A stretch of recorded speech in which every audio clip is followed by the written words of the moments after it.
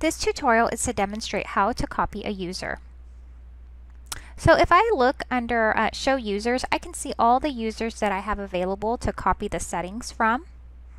Now, EVS7 normally creates the seats for you. However, if you are sharing a phone or want to create the users yourself, clients are able to do that. So let's say I want to create the settings from user 1002. Then I would go to Copy User. I would create a user number. So I'm going to create 2002. I'm going to create the password 2002 as well. Now the only setting that is not copied over is the name, of course. So this person is going to be called Cindy Pope.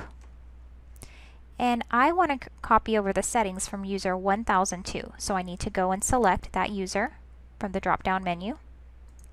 And then I will click Submit.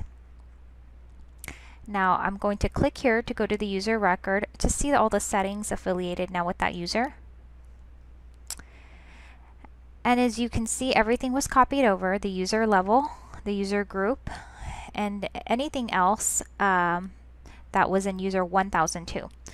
Now you can see that the email was also copied over, so you'll either need to delete that or put in the email that's associated with your new user if they have a Gravatar account. And now you can see that my user has been created, Cindy Pope, and that is how you create a user.